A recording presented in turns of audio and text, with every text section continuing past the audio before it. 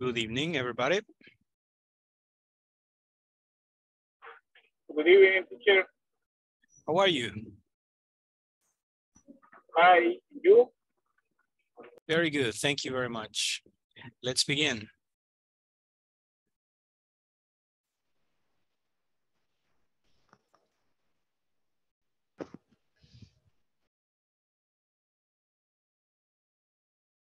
Okay, let's start.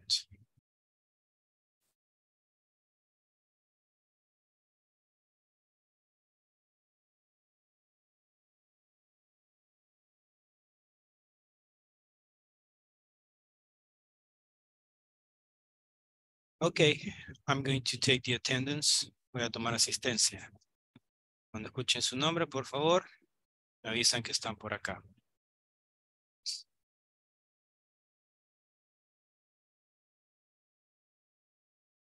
Okay. Adán Iglesias Velázquez. Presente, teacher. Thank you. Presente, teacher. Thank you very much. Arles Ernesto López. Presente, presente. Thank you. Baudilio Elenilson Rivera Ramírez. Baudilio Elenilson. Carlos Alberto Santos Reyes. Yes, Cecia. Presente. Okay, thank you. Okay, Carlos Alberto Santos Reyes. ¿Están conectados los compañeros? No sé, los miro conectados, pero no me contestan. Santos Reyes. Okay. Carlos Está Edgardo radiante. Cruz González. Present, teacher. Okay, thank you. David Antonio Rosales García.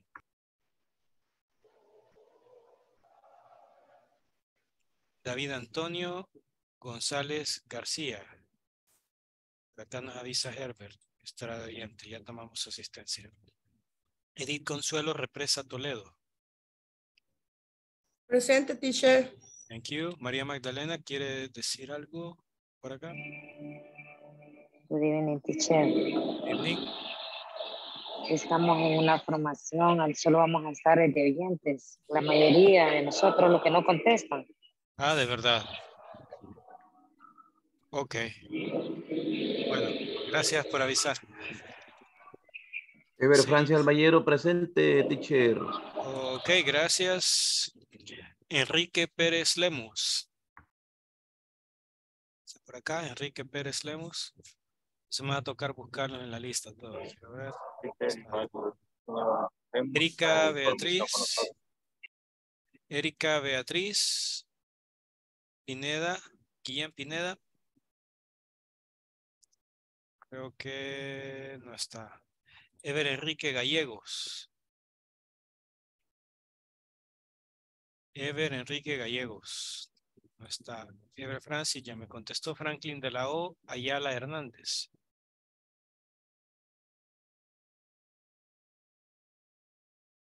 Franklin de la O. Ayala Hernández. No está en la lista. Iván Alexis Rodríguez Asensio. Presente. Thank you. José Amílcar Reyes Cruz. José Amílcar Reyes Cruz. José Benjamín Gavidia Guevara. Presente, teacher. Thank you. José Valentín Rivera López. José Valentín Rivera López. Vamos acá al chat. Erika Beatriz dice presente. Ok. Oscar Susaña dice presente también. Ok. Presente, teacher. Ok, thank you. Ok, seguimos con Juan Carlos Portillo Arias. Juan Carlos Portillo Arias. Juan Francisco Arrazábal Calderón.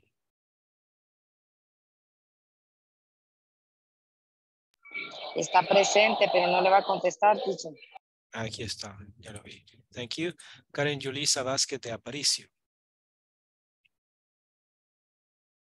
Karen Yulisa Vázquez de Aparicio. María de Lourdes Miroslava Mansur Aguilar. Good evening, teacher. Good evening. Mauro Orlando Vázquez Segura. Presente, teacher. Thank you. Mónica Ivette Merino Rivas. Presente, teacher. Thank you. Salvador Manrique Hernández Vázquez. Presente, teacher. Thank you. Santos Mauricio Arias Valle. Santos Mauricio Arias Valle. Saúl Ernesto Martínez Portillo. Saúl Ernesto Martínez Portillo. Wilber Rafael Rivas Arias. Good evening, teacher. Good evening, thank you. Ok, seguimos. Voy a llamar a quienes no me han contestado aún. Tal vez ya se conectaron en este lapso. Paudilio Elenizo Rivera Ramírez. David Antonio Rosales García. Enrique Pérez Lemus. Ebre Enrique Gallegos Mejía. Franklin de la O Ayala Hernández. José Amílcar Reyes Cruz. José Valentín Rivera López. Juan Carlos Portillo Arias.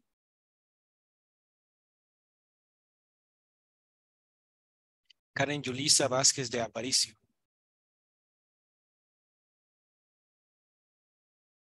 Santos Mauricio Arias Valle. Saúl Ernesto Martínez Portillo. Saúl lo veo conectado por acá. Ok, Cecia. Karen no tiene red. No tiene red. Karen Yulisa. Karen Sí, Yulisa. solo en el WhatsApp está. Híjole. Ok, thank you.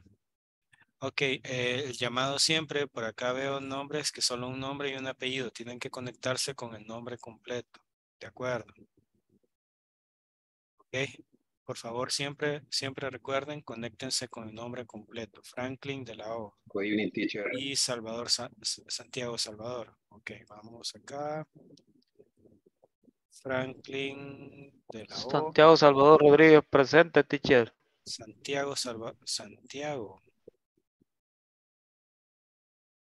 Permítame. Santiago Salvador Rodríguez Martínez.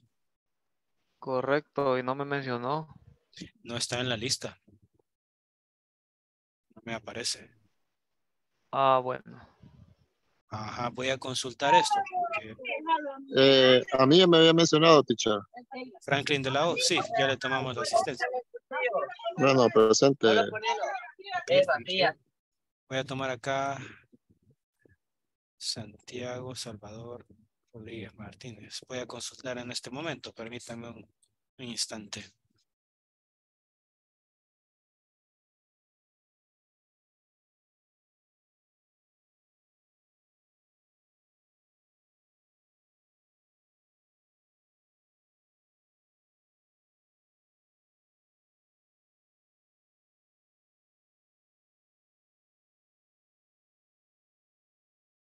Ok, le mandamos el mensaje. Cecia, ¿tiene una consulta? Sí, tengo una consulta. Dígame. Yo creo que muchos no tienen el nombre completo porque no saben dónde colocarlo. Así me pasó a mí el módulo anterior. Vaya, lo que podemos hacer es, tal vez para la siguiente ocasión, como hay un, bueno, no sé si aparece en el correo que les mandaron, pero también, déjenme corroborar, hay un número, ¿verdad? Para entrar a la sesión. Es decir, no necesariamente se puede entrar o hay que entrar por medio de un enlace, sino también por un número. Quiero ver si aparece. Aquí está, el meeting ID. Entonces, lo que pueden hacer ustedes es entrar a Zoom. Cuando entran a Zoom, ahí les va a pedir el meeting ID, que es un número, que ahorita se lo voy a compartir a todos por medio de WhatsApp. Ahí está. El meeting ID es, bueno, quiero ver que sea este, no le estoy dando el de otro curso. Sí, ese es. Ok. Ese que les acabo de compartir por WhatsApp es el meeting ID. Entonces, yo creo que la mayoría entran por medio de un enlace, pero no necesariamente tiene que ser así, como les decían. Pueden abrir directamente la aplicación y ahí les va a pedir, les va a preguntar, ¿verdad? Iniciar una o unirse a una. Entonces ustedes le dan clic donde dice unirse a una reunión y luego ahí les va a pedir el meeting ID. Ustedes ingresan ese número y ahí en esa ventanita pueden modificar su nombre. Ahí les va a preguntar cómo quieren, qué nombre quieren que les aparezca, ¿verdad? Así que así lo podemos hacer y creo que hay una opción ahí, un cheque que se le puede dar para que recuerde el nombre. De manera de no estarlo haciendo todas las veces, ¿verdad? Solo una vez. Tal vez para la próxima podemos probar. Y así pues resolvemos el problema del nombre completo. Ok. Bendito.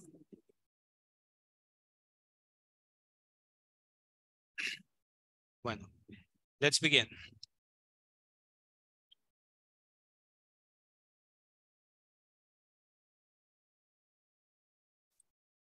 Everybody, welcome. This is Ingles Principiante Módulo 2, and that's me, Doñán, at your service once again. And today is May 24th of 2023. Let's begin. Okay. Lesson objective. Ok, hoy comenzamos la sección número 2 o la unidad 2, ¿verdad? Que sería el equivalente.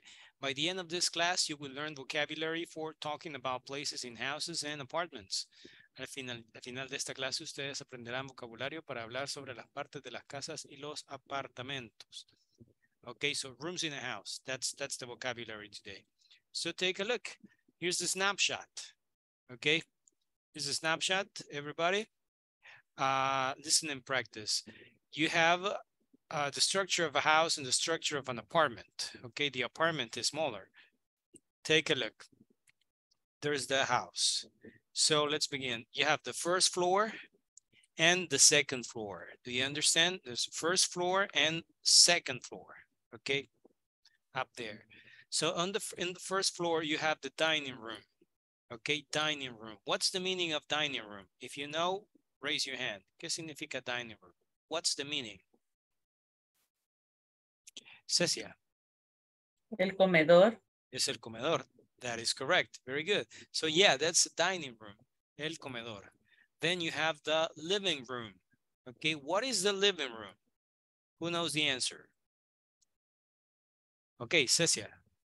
La sala de estar. Es la sala, ¿verdad? La sala de estar. That's the living room. Very good. So far we have dining room and living room. Very good. So what is next? Carlos Edgardo. Present, teacher.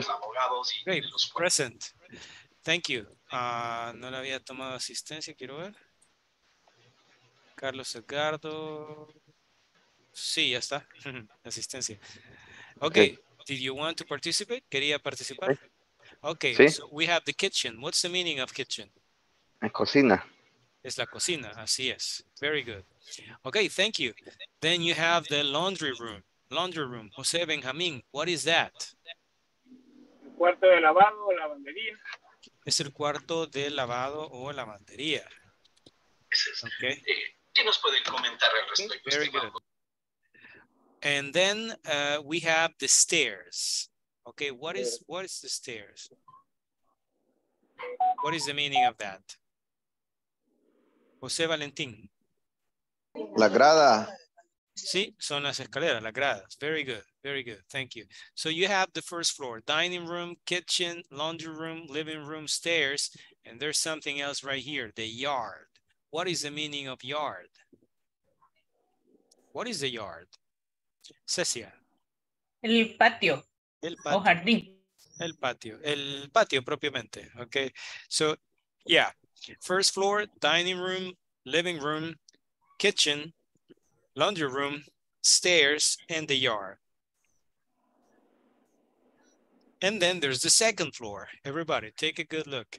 you have bedroom, another bedroom, and another bedroom. What is the meaning of bedroom? Dormitorio. Mónica y Beth. Habitación. La habitación, ¿verdad? Los cuartos, las habitaciones. Very good. Those are the bedrooms. Very good. So there's bedroom number 1, bedroom number 2, bedroom number 3. Very nice. And then we have the closet. Okay, so el closet, ¿verdad? Obviamente. Okay, that's the closet right there. Okay, then you have a hall. What is a hall? Cecia. Pasillo. Un pasillo o un corredor. Okay, that's right. There's a hall right there. Very good. Okay, great. And after that, you have the bathroom. What's the meaning of bathroom?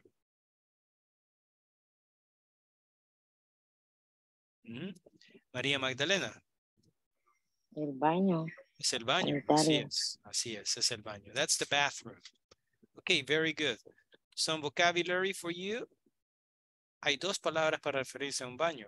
One is bathroom, and the other one is restroom. Restroom. Okay. What is the difference between bathroom and restroom? ¿Cuál será la diferencia? What's the difference between bathroom and restroom? Cecia. El baño es donde está el sanitario y la ducha y eso. El restroom es como la zona de antes. No sé cómo es. Eso, restroom. Ajá. La zona de espera. Not exactly. No, not exactly. It's a bit different. Let's see what Carlos Edgardo has to say. The microphone. No es baño público y el otro baño, no. No necesariamente público, más bien es en un restroom usted solamente puede ir a hacer sus necesidades, nada más. Pero no se puede bañar. Ajá, esa es la cuestión. So that's a restroom. Okay, por lo general, bueno, en los trabajos, ¿verdad? Tenemos restrooms. Okay, es lo más normal, no bathroom. Bathroom is in your house. Restroom is at work, at school, okay, at the university, etc. Así que así sería. En el bathroom usted se puede duchar, se puede bañar, ¿verdad? En el restroom, no. Solamente only number 1, number 2. Okay, so let's continue. So there's the bathroom, and then you have the stairs, the continuation of the stairs. And then also we have this, the garage. Okay, the garage is a garage. Okay, it's where you park your car. Good. So you have that. That's the house, the first floor, second floor again. And the first floor, you have a dining room, a living room, a kitchen, a laundry room. You have the yard. There are the stairs, a garage. And on the second floor, you have 3 bedrooms, a closet, a hall, a bathroom, and the stairs. So that's the house right there. And then we have the apartment. Take a good look. The apartment is smaller. So in the apartment, you can see a bedroom. There's a closet, a dining room, very little, living room. There's a kitchen and the elevator. Okay, this is probably an apartment for one person only, or maybe a couple, right? The husband and the wife, maybe. It's very small. Just the bedroom, dining room, living room, and the closet, and the bathroom, of course. Y aquí a la par es igualito, aparentemente. Okay, it's a different apartment. And the kitchen right here. And finally, you have the elevator, okay, which is the machine that helps you go up and down along the floors. And finally, you have this, a lobby. What's a lobby? Cecia. No sé en español, pero es como el acceso general. Es el recibidor, ¿verdad? That's a lobby. Exactly. So yeah, that's a lobby right there. Do you have any questions about the vocabulary, Maria Magdalena? No es como la sala de espera, teacher. Sí, es un recibidor, sala de espera, donde uno se puede esperar un ratito, donde lo reciben también. That's a lobby, basically. También en los hoteles, ¿verdad? Hay donde uno entra, se sienta un rato. That's a lobby right there. So, yeah. So, let's take a look. What rooms are in houses in your country and what rooms are in apartments? What rooms are in your house or apartment? Okay, vamos a ver. ¿Quién me ayuda con esto? What rooms are in your house or apartment? What rooms are in your house? For example, in this house right here, this is not my house, okay, by the way, no es mi casa. It's not my house. I pay rent, but there are, let's say, 3 bedrooms, 2 bathrooms, 1 kitchen, 1 living room. There is no garage. What else? And there's a backyard. Only that. What about your house? Cecia. In my house are 2 bedrooms, laundry room, Okay. kitchen, no living room, no dining room. No dining room. It's all. Okay. It's an old house. Okay. Yeah, it's all. That's all you say. Okay. All right. Okay, good. The kitchen and the dining room is all. Okay. Okay, it's on the hall. Okay. A jar y a backyard. Y a garage. Okay. All right. Good. Thank you. Thank you, Cecia. Let's hear María de Lourdes. Thank you, teacher. Yo tengo una consulta. ¿Cómo llamamos al área de servicio de una casa? Área de servicio. Donde se supone que debería de dormir la persona que ayuda en los quehaceres de la casa, ¿verdad? La auxiliar. I think it's maid's room. Quiero ver. Si no me equivoco. Ajá. That's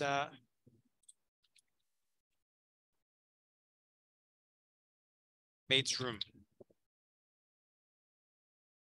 That's a maid's room. El cuarto de la empleada doméstica. Maid's room. Sí, porque muchas casas, bueno, al menos aquí en el país hay varias casas que tienen esa parte y entonces no lo vi dentro del vocabulario. Yeah, Gracias. true. Okay. Thank you.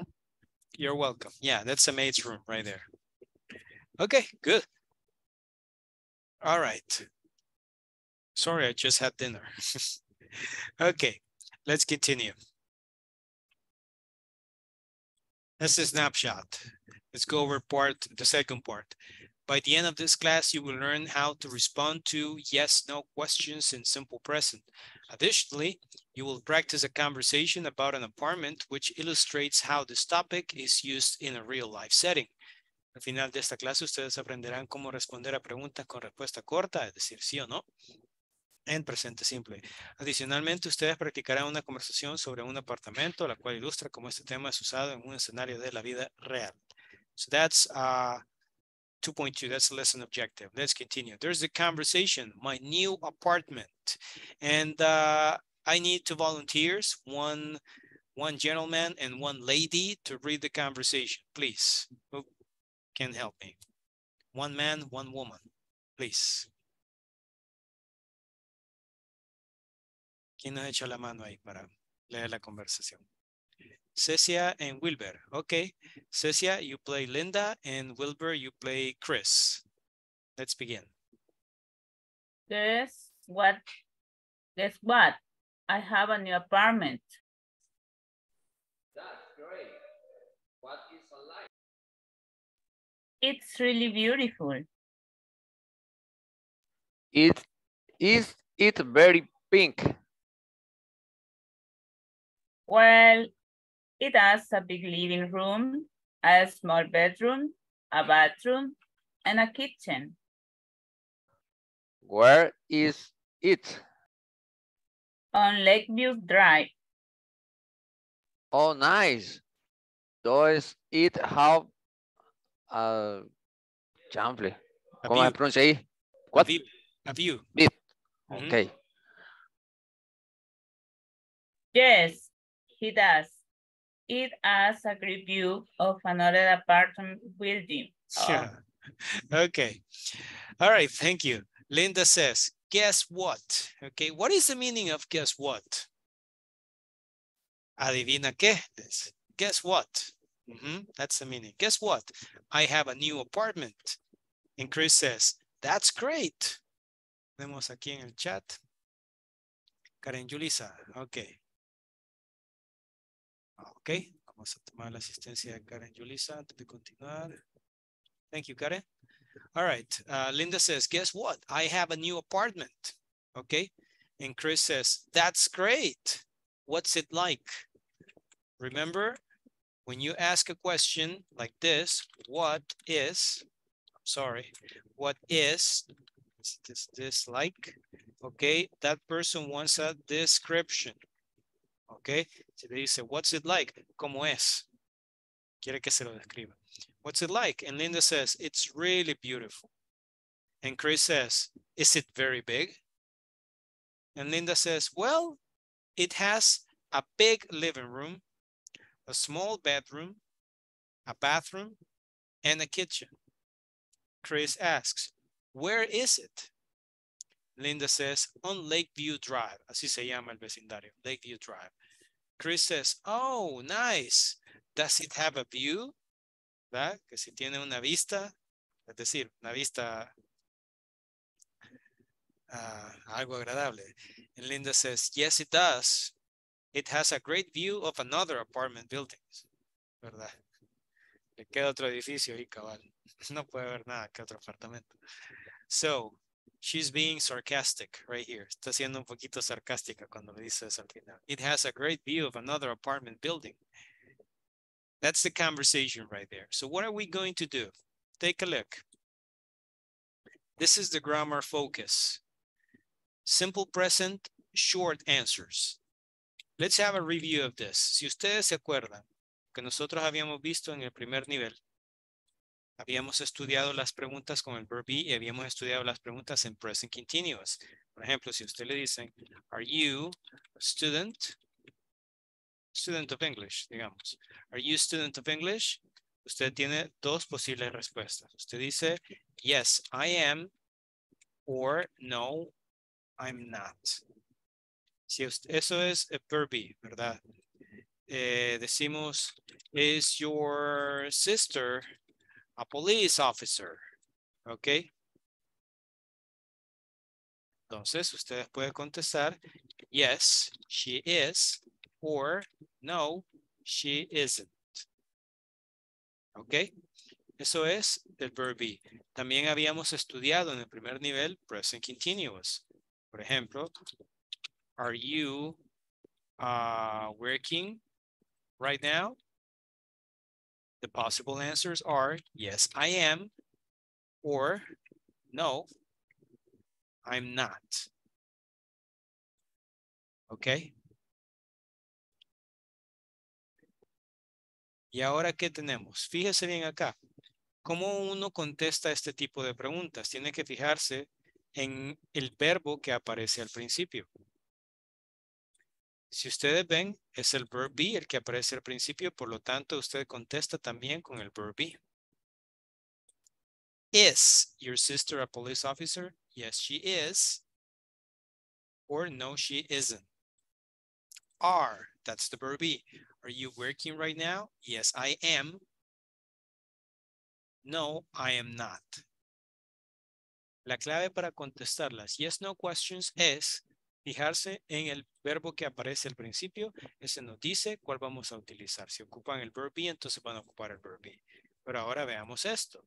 Grammar focus. Simple present, short answers. Con el simple present no vamos a comenzar las preguntas con el verb be. Es muy diferente. ¿Ok? Santos Mauricio Arias Valle presente, me dice por acá. Veamos, Santos Mauricio, aquí está ya. Thank you. Do you live in an apartment? Okay, that's the question. Do you live in an apartment? You say, yes, I do, or no, I don't. Así se hace la pregunta. Con do. Do you live in an apartment? Yes, I do. No, I don't. Do the bedrooms have windows? Yes, they do. No, they don't. Okay. Micrófono ahí. Okay. We have a chat entry here. Wilber Rafael. Dice que ya está por acá. Okay, thank you. Enrique Pérez. Lemos. Okay, thank you. Aquí estamos. Les solicito por favor que si no estamos participando apaguemos el micrófono. Okay, the next one. Does Chris live in a house? Yes, he does. No, he doesn't. Does the house have a yard? Yes, it does. No, it doesn't. Ahora, esta es la explicación que aparece en el manual. Como siempre, vamos a ir un pasito más allá y aquí está la explicación adicional. Present simple questions. Take a look. We use do and does in present simple questions. Para hacer una pregunta con present simple vamos a utilizar do y does. Un pequeño repaso de lo que vimos ayer. Affirmative sentences. You say, I work, you like, we do, they have, he works, she likes, it does, it has. In the question, look, you are going to use the auxiliary verb do. Do for the subjects I, you, we, and they. If the subject is he, she, or it, you need to use does. Okay? So do for I, you, we, and they. Does for the subjects he, she, and it. And after that, you need to use the verb in base form. ¿Cómo va esto? Si el sujeto es I, you, we, or they, usted utiliza do al principio. Si el sujeto es he, she, or it, va a utilizar does. Y luego de todo eso va a utilizar el verbo en forma base. Siempre. ¿Ok? Si se acuerdan, ayer vimos la forma negativa del present simple. Y dijimos que en la forma negativa el verbo siempre va en forma base. Bueno, lo mismo pasa en las preguntas. En las preguntas usted va a utilizar el verbo en forma base. Lo que va a hacer la diferencia es el auxiliar. Si es con I, we, you, and they, sería do. Si es con he, she, it, va a ser does. Y así tenemos, do you work? Does he work? Do they have? Does she have? Etc. Okay? Always remember that. Debo reiterar esto, ¿verdad? Este cambio del verbo, ese works, likes, does, has, solamente sucede en oraciones afirmativas y solamente cuando el sujeto es he, she, it. Tiene que ser afirmativa y el sujeto debe ser he, she, it para que esto suceda. Caso contrario, no. Usted va a ocupar siempre el verbo en forma base. En las negativas, verbo en forma base. En las preguntas, verbo en forma base, ¿verdad? Y en las afirmativas, si el sujeto es I, you, we, or they, también verbo en forma base. Así que solamente cuando es he, she, it, y cuando es una oración afirmativa, es que va a existir este cambio en el verbo. Únicamente. Remember, with do, you use do with I, we, you, and they. For example, do they like music? And you use does with he, she, and it. Does he like music? You have an example. Look at this man. He says, do you play the guitar? Está preguntando si toca guitarra. Before we continue, do you have any questions? Antes de continuar, ¿tiene alguna duda sobre la estructura de la pregunta? Any questions? No questions. Okay. Now take a look. We have the short answers. Las respuestas cortas. Es fácil, ¿ok? La misma lógica. Si ocupamos do con I, you, we, they, vamos a ocupar do con I, you, we, they. Y lo mismo, si ocupamos does con he, she, it, vamos a ocupar does con he, she, it. Así de fácil. You say, yes, I do. Yes, you do. Yes, we do. Yes, they do. Yes, he does.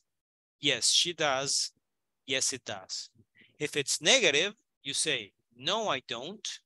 No, you don't. No, we don't. No, they don't. No, he doesn't. No, she doesn't. No, it doesn't. And you have some examples. Do you play the guitar? The answer is no, I don't. Do your parents speak English? Yes, they do. Does Ryan work hard? Yes, he does.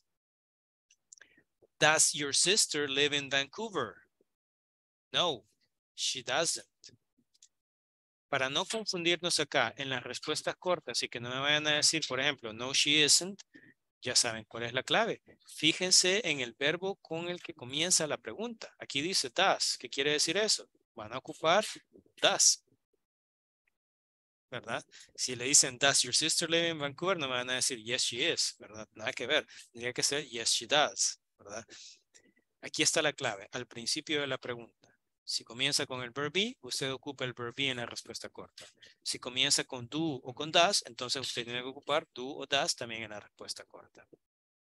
¿Ok? Let's take a look. Present simple questions. There's an exercise. Write short answers like yes, he does, no, I don't, etc. Quiero respuestas verdaderas, por favor. Que sean ciertas. ¿Qué tenemos acá? Do you watch TV a lot? Si usted pasa todo el sábado y todo el domingo viendo tele, ¿verdad? Entonces sí, me va a decir yes, I do. Si no, si solo lo veo un ratito, un par de horas, dice no, I don't. Okay. So what about, I want an answer for number one. La número uno, ¿quién me ayuda con esta? Number one, do you watch TV a lot? Vamos, practiquemos. Raise your hand. María Magdalena. Do you watch TV a lot? No, I don't know. No, I don't. Okay, thank you. Saúl Ernesto. No, I don't. No, ¿Me I don't. escuchó, profe? Es que estoy en el Yes. teléfono. Yes, I can hear you. Okay, sí le escucho. Okay, Saúl, la misma. Number one, do you watch TV a lot? No, I don't. No, I don't. Okay, all right, good. Okay, thank you. Number two, do you live in a big city? Enrique Pérez. And then José Benjamín. Microphone. No, I don't. No, I don't. Okay, where do you live?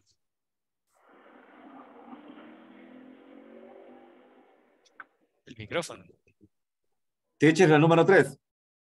Ok, número 3. Veamos, número 3. Ahí me confundí un poquito, creo que me contestó. Yo pensaba que usted me estaba contestando. Me contestó el compañero, creo yo. Ok, veamos. La número 2 le pregunto. Do you live in a big city? Yes, I do. Okay, good. Thank you very much. Okay, what about number 3? Do you ever ride a bike? Significa que si usted alguna vez, ¿verdad? Se anda en bicicleta. Do you ever ride a bike? María Magdalena. Yes, I do. Okay, good. Thank you. Number 4. Do you play the piano? Do you play the piano? Oscar Susana.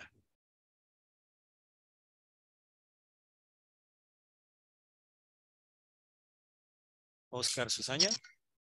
Yes, I do. Oh, really? Nice. Okay. Que sea cierto, no van a estar mintiendo. Okay, les creo. Les creo. Okay, so, do you play the piano? Oscar dice, yes, I do. Okay. Number 6. Does your best friend like rock music? Who can answer this? María de Lourdes. No, she doesn't. No, she doesn't. Okay.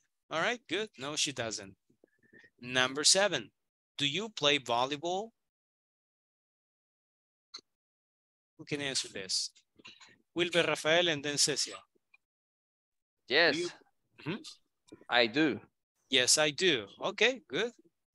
Number 8, Cecia, do you live in an apartment? No, I don't. No, I don't. Okay. And number 9, volunteer, please. Carlos Alberto. Yes, I do. Bueno, no le habíamos preguntado, pero bueno. Do you wash your hair every day? Ya nos dijo ahí, yes, I do. Okay. All right. Great. Very good.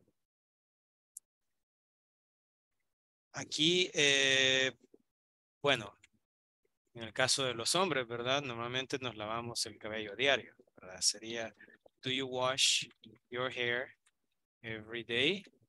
Si ustedes me preguntan a mí, yo diría, yes, I do, ¿verdad? Pero en el caso de las chicas, a veces se lavan un día sí, un día no. Depende del hábito, ¿verdad?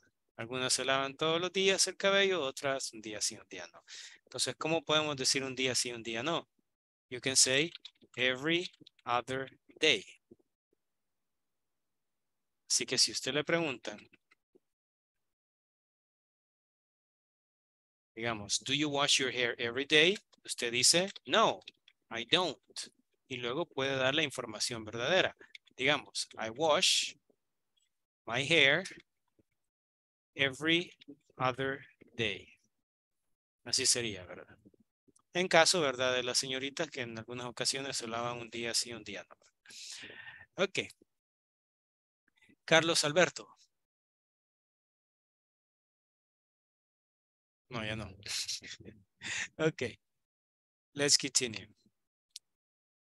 Ah, por cierto, pueden ocupar esto no solo con la palabra day, pueden ocuparlo con cualquier otro periodo de tiempo. Por ejemplo, se puede decir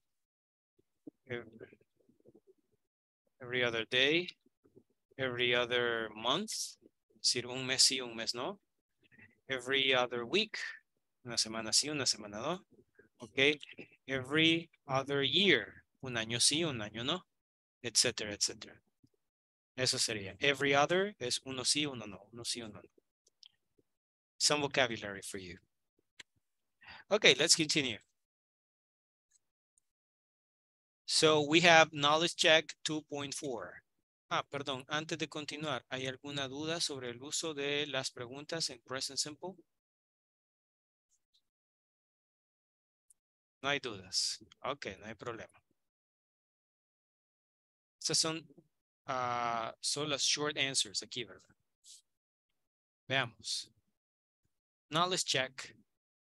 Instructions. Complete the conversation. Select the option that completes the 2 blank fields in each sentence or question.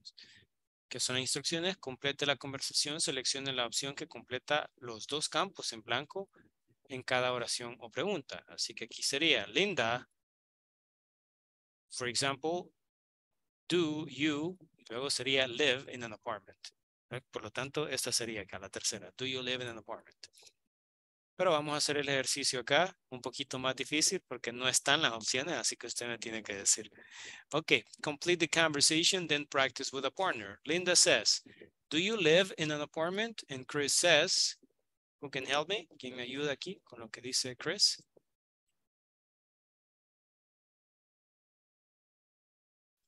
O sea, Milcar ya está por acá. Vamos a tomar asistencia.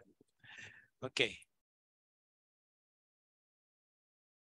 Ok, Salvador Hernández. Do you live in an apartment? What does Chris say? No, I don't. No, I I don't. live in a house. No, I don't. I live in a house. Correct. Ok.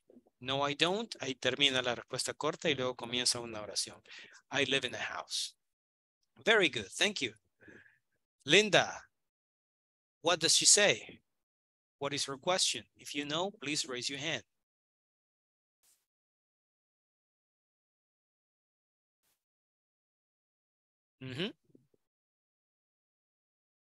¿Qué se irá por ahí? Veamos. Tratemos de participar. Si nos equivocamos, no pasa nada. Solamente hacemos la corrección pertinente. Y aprendemos todos, de paso. Okay, so what does Linda say?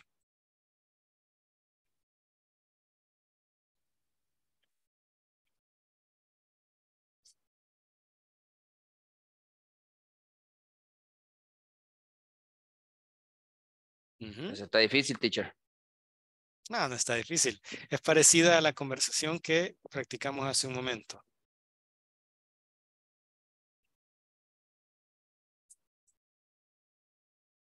¿Qué dice Chris acá? Oh, nice. Does it have a view? Does it have a view? Entonces, ¿qué tenemos aquí?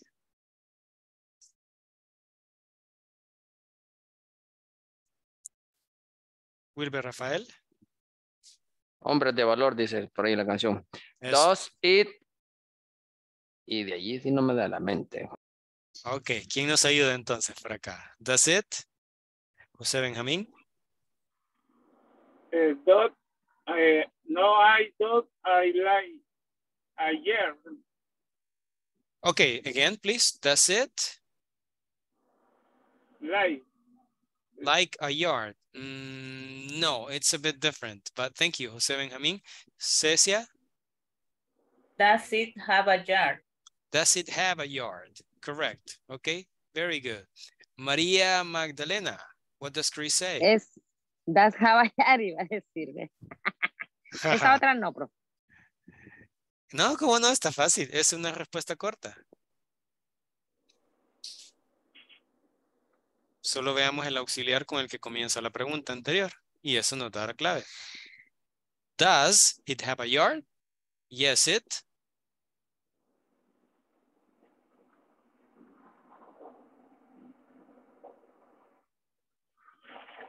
Ok. José Benjamín? No. No, ok, no problem. José Benjamín? It does. Yes, it does. Ok, yes, it does. Aquí tenemos un ejemplo de una respuesta corta. ¿Qué verbo va a utilizar? El mismo auxiliar con el que comienza la pregunta. Does it have a yard? Yes, it does. Ok. All right. Then Linda says, that sounds nice. ¿Y qué le preguntará después? María de Lourdes. That sounds nice. Are you live alone? Careful. You cannot use the verb be for present simple.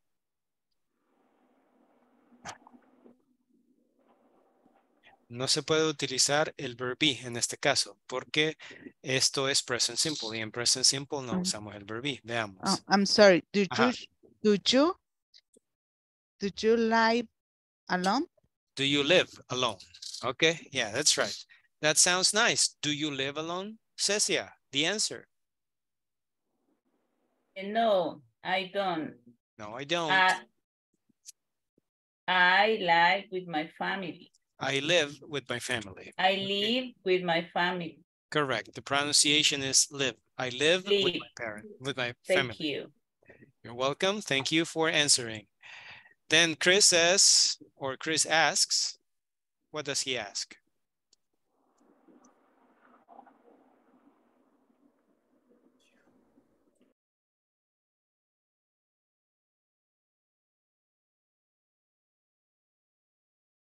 Ever Enrique and then María de Lourdes. Do you have any brother or sister? Do you have any brothers or sisters? Correct. María de Lourdes.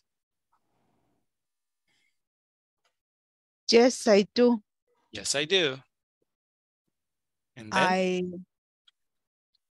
I have 4 sisters. I have 4 sisters. That is correct. Okay, thank you. Okay, then Linda says, that's a big family. Okay. ¿Qué le pregunta después? María de, ok, María Lourdes, no sé si querías, no, María Magdalena. Do you have a big house? Do you have a big house? Correct. Very good. Okay, and what is the answer? What does Chris say? Raise your hand. Yes. Yes.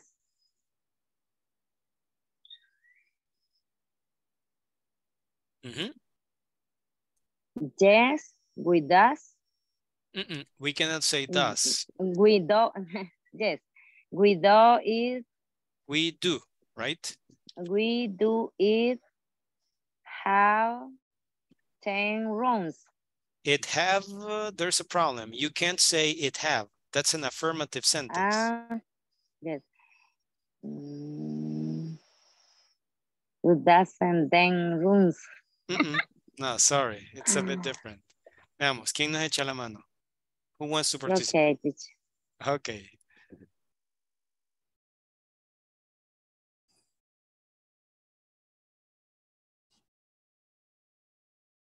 María de Lourdes. It has 10 rooms. It has 10 rooms. Así es. Affirmative sentence and the subject is it. So it has 10 rooms. Tiene 10 cuartos. Linda says 10 rooms. What's the question?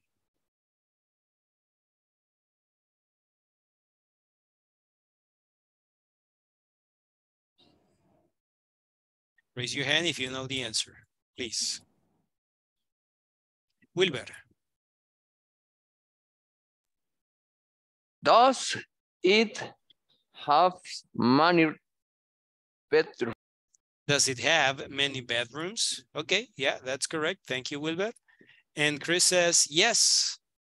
What does he say? Please, if you know, raise your hand. Adán Iglesias.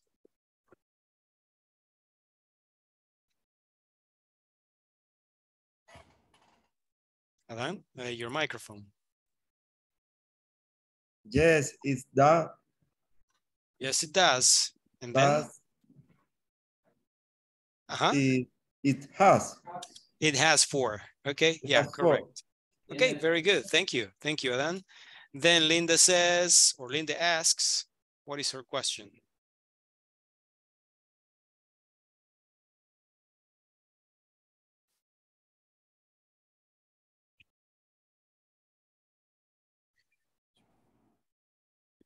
What's the question right there?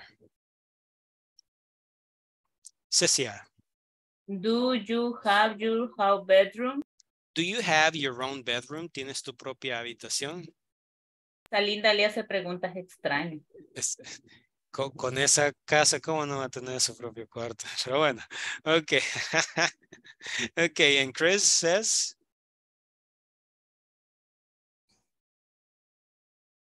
The last one. Wilber. Yes, I do. I am really lucky. I'm really lucky. Tengo mucha suerte. De vivir ahí, sí, pero de tener su cuarto sería el colmo que no tuviera. Okay, yes, I do. I'm really lucky. Okay, nice. So the conversation goes like this. Linda says, do you live in an apartment? Chris says, no, I don't. I live in a house. Linda says, does it have a yard?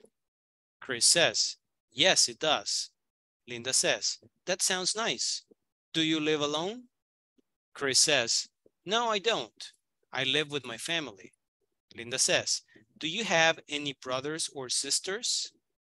Chris says, yes, I do. I have 4 sisters. Linda says, that's a big family. Do you have a big house? Chris says, yes, we do. It has 10 rooms. Linda says, 10 rooms. Does it have many bedrooms? Chris says, yes, it does. It has 4. Linda says, do you have your own bedroom? And Chris says, yes, I do. I'm really lucky. Ever Alballero, dígame.